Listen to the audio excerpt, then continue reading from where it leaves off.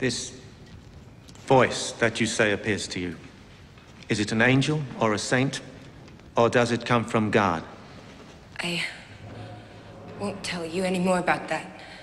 I'm more afraid of displeasing him than not answering you. You're afraid of displeasing God by telling the truth?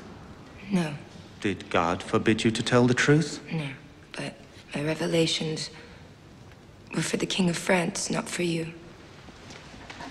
When you saw your king for the first time, was there an angel over his head? If there was one, I did not see it. Why did your king believe in you without any proof? Go and ask him yourself.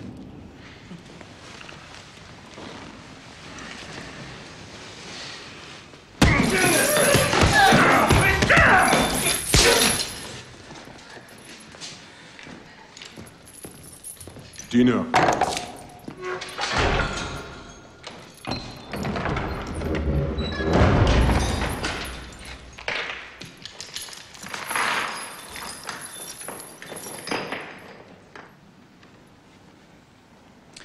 When you were taken prisoner at Compiègne, did you have a horse?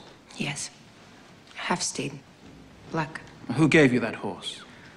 My king. How many did he give you? 5 steeds and a few hackneys. As much as for a lord. What an honor. Did your king give you other wealth apart from those horses? No. What about all those dresses you were given? Silk dresses, weren't they? Yes. Yes, I was given a few. But I never had time to wear them. Still pretty wealthy for a peasant girl, wouldn't you say? You look pretty wealthy for a servant of God, wouldn't you say?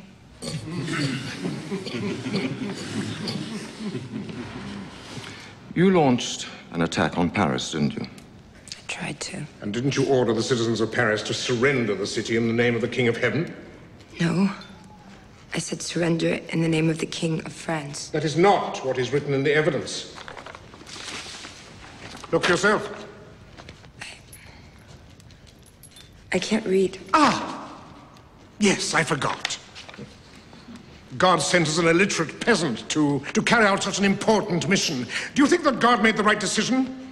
To take an ignorant girl to save the kingdom of France? I leave that answer to God.